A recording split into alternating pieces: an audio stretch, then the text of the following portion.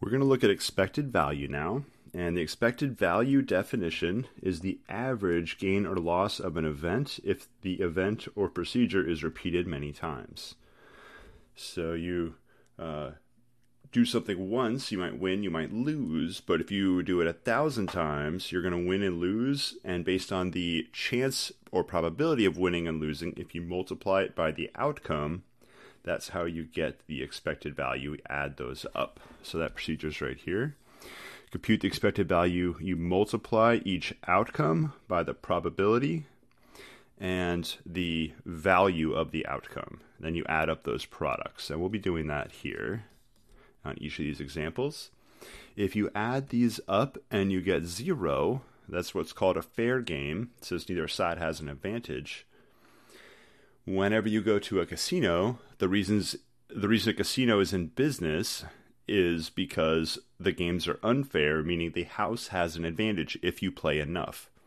The only chance that you win is if you don't play too much. You can win in the short term, but the house wins in the long term.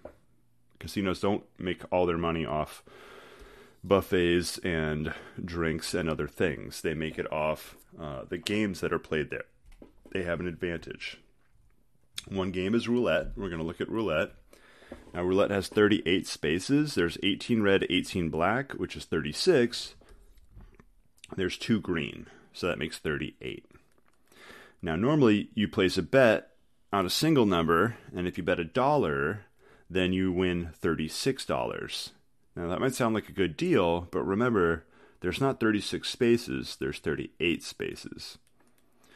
So we have the expected value is equal to probability of win times the value of the win plus probability of a loss times the value of the loss. And we're going to go ahead and compute this here. So probability of a win, there's 38 spaces, and you bet 1 on a single number. So 1 would be the one you would need out of 38 possibilities. And you win $36. So this is the win outcome. Now we're going to do the loss. Probability of loss is the opposite or the complement to 1 out of 38.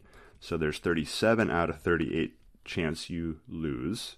And the value, you'll lose your $1, so you'll walk away with negative $1.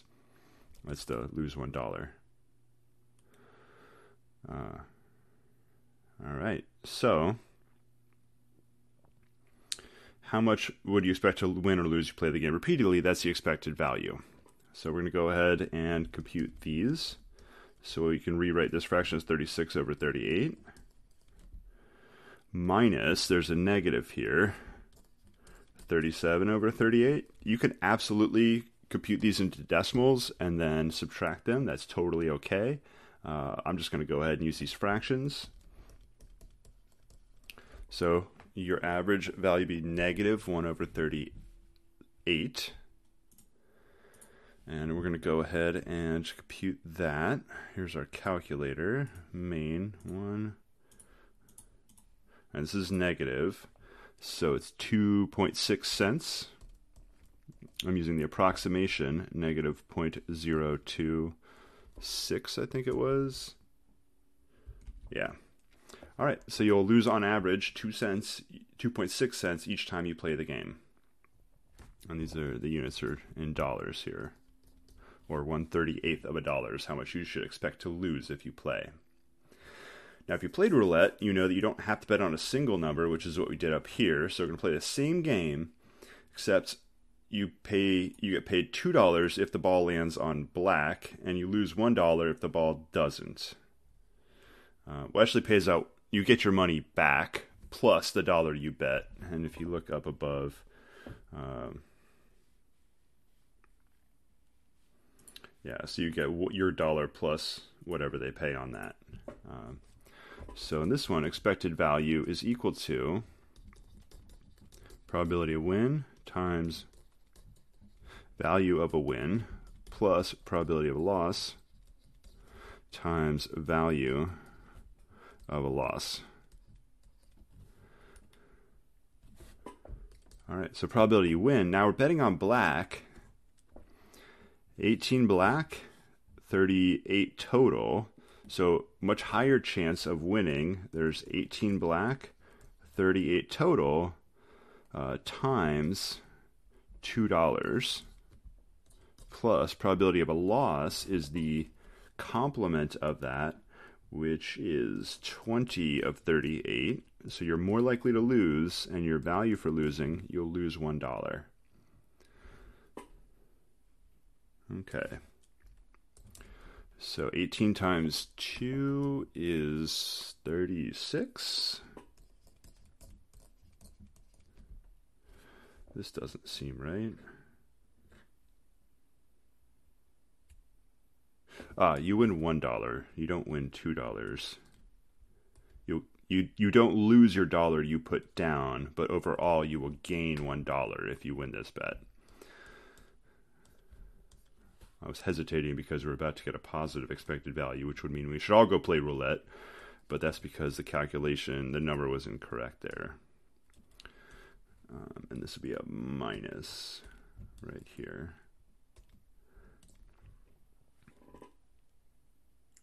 And of course that 36 should be an 18 minus, so it's minus 2 over 38.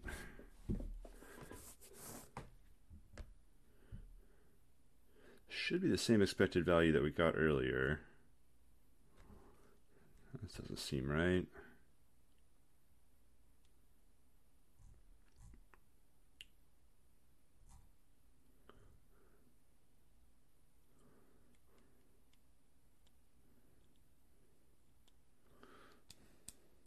Not sure what's wrong with this.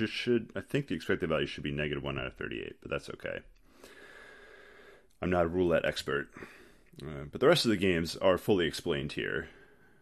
So our next example, a friend offers to play a game with you in which you roll 3 6-sided die. If all die roll different values, you give $1. If any 2 die match, you get $2. What's the expected value of the game would you play? So the payouts are pretty obvious here.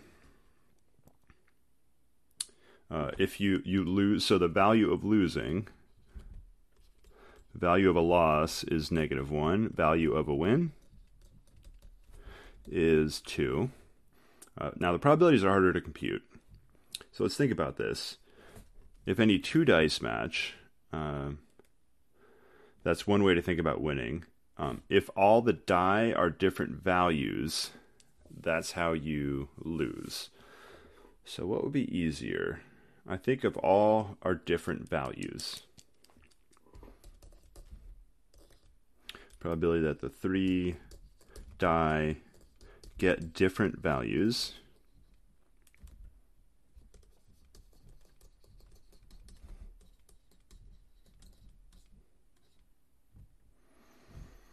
Okay, so there's a few ways to think about this.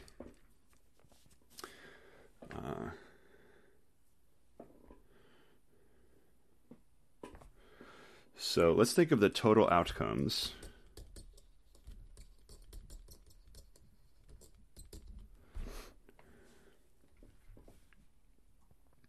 Oh, we're definitely going to need more space here. All right, total outcomes. 3, so we're rolling 6 times 6 times 6, which is a big number. 6 times 6 times 6, 216. Now, we want to roll all different values. So anytime that you put 3 in here like this, I'm assuming an ordering. So we want to be very careful about that.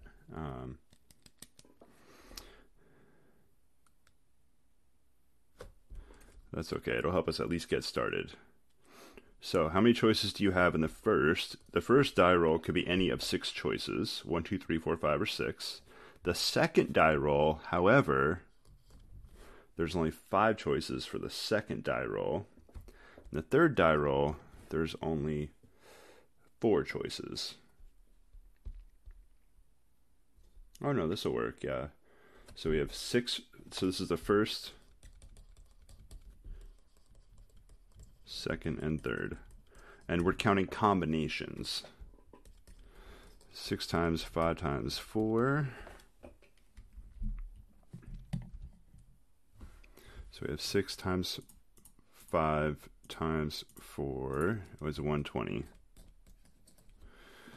Okay, so that's how many different combinations have different numbers. It's tempting to draw a big grid for this,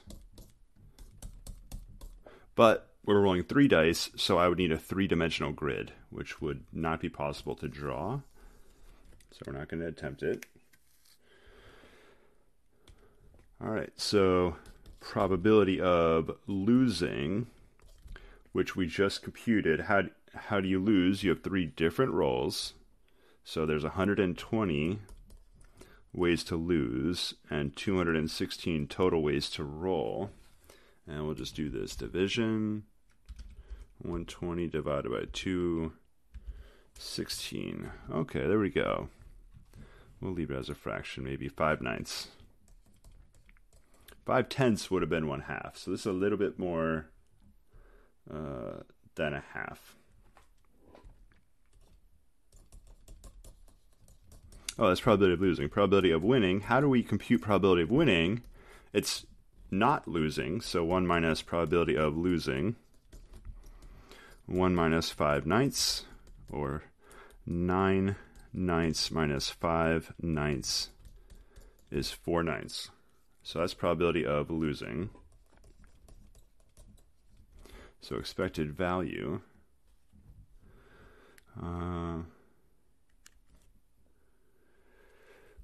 Probability of win, value,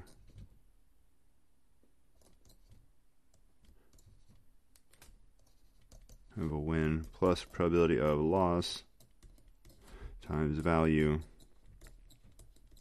loss.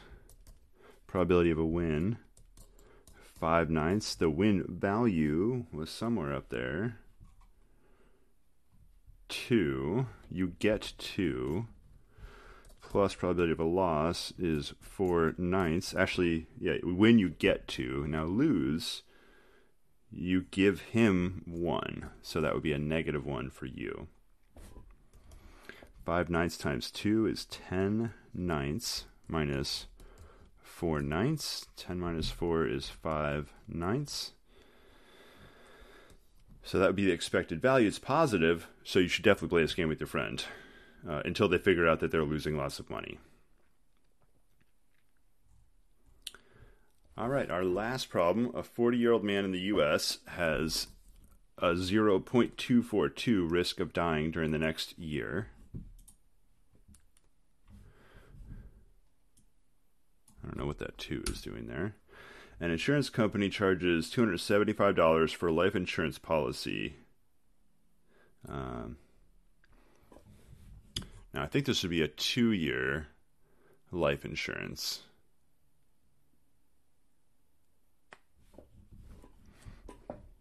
Let's write that in here.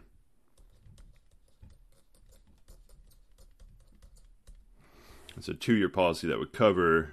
it would have to be a 1-year policy because it's only describing 1 year. So we're going to assume that it's a 1-year policy.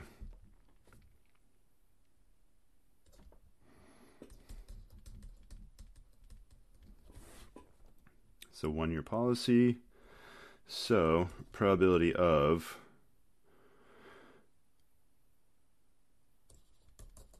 we usually describe things in terms of wins and loses, win and loss. In this case, you would win the payout for life insurance if you are dead. So let's not call it a win. Probability you die times the value of dying plus probability of living times the value of living. These are the numeric values. These are not the actual moral values of living and dying here. And yes, insurance companies do calculate the cost of a life for a year for different age people and other conditions as well. All right, probability of dying right here. We have to turn this into a decimal. So we're moving the decimal point was here, and it moves over twice. Now the value, now you want to be careful. It's not just 100,000, but it's 100,000 you've already paid $275.